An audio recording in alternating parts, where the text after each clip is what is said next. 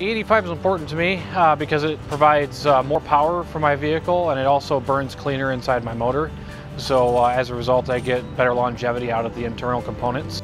I've been filling up for about 2 years now. I did the flex conversion about 2 years ago. Premium around town is pretty expensive, and then the good premium, like 93, is almost, if not more than $1 more than E85 in most cases at normal price.